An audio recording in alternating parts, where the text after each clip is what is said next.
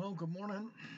Handsome out there now, isn't it? Lovely, lovely. It's just what we want. Been a lovely weekend, nice and dry, and the next few days is going to be great as well. So everything's looking up.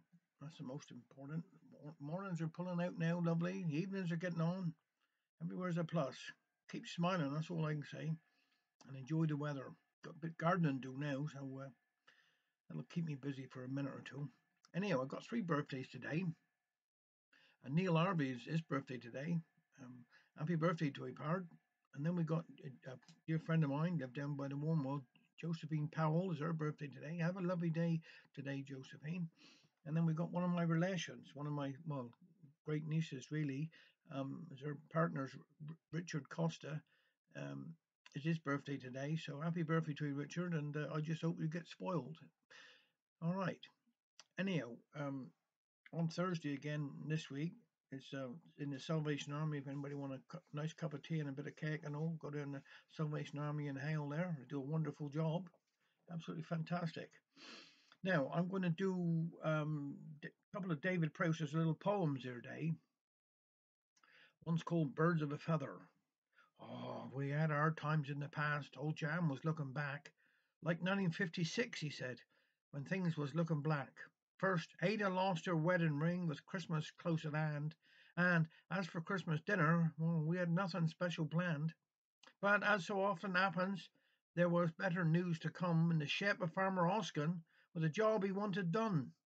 Come on up and chop some logs, he said, 'cause I shan't have the time, and you shall have a chicken, plump and testy, in its prime.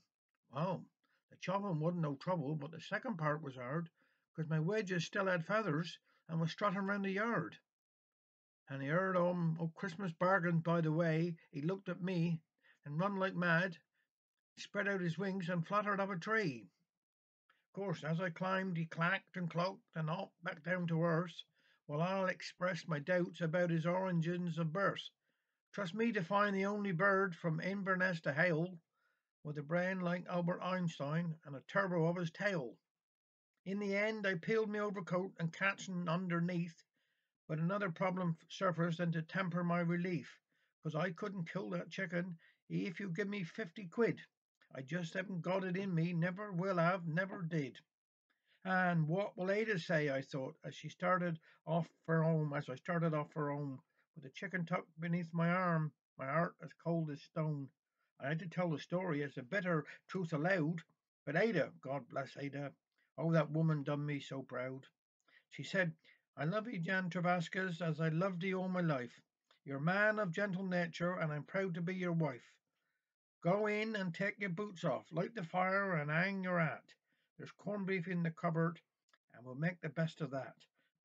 Well, I put my arms around her, slow to let the moment pass, then glanced towards the chicken where he scrabbled in the grass. A glint of something sparkled where he scratched aside the leaves, and there was Ada's wedding ring to pay for his reprieve. Corned beef on the table, not a penny to her name, no merry chink of glasses, nor the taste of grape nor grain. A chicken in the garden that had nearly drove me mad. The best, most cherished Christmas me and Ada ever had.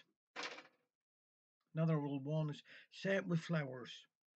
It's a well known law in physics for those who take a drink that, when the night seems early, is later than you think. So a man should buy insurance against these addled hours with a thoughtful prior purchase of a timely bunch of flowers. So, on the last occasion when the boys enticed me in, a clutch of pink carnations sat nestled by the gin, and when we'd sung Trelawney for the 22nd time, I faced the homeward journey with a calm though hazy mind. They whisked me down the bypass in Charlie's old Chevette. "Good night, my friends," I hollered as they dropped me by the step. I sniffed the bouquet, smiling like the cleverest of men, then took 3 paces forward and 4 more back again. What had happened to my door key my pockets wouldn't tell, so I kicked aside the empties and balanced on the bowel. As her dressing gown peered outwards before she had a chance to speak, I thrust the flowers towards her and swept her off my feet. "You're wonderful," I told her, "and sent from heaven above. Please take these humble flowers as a token of my love."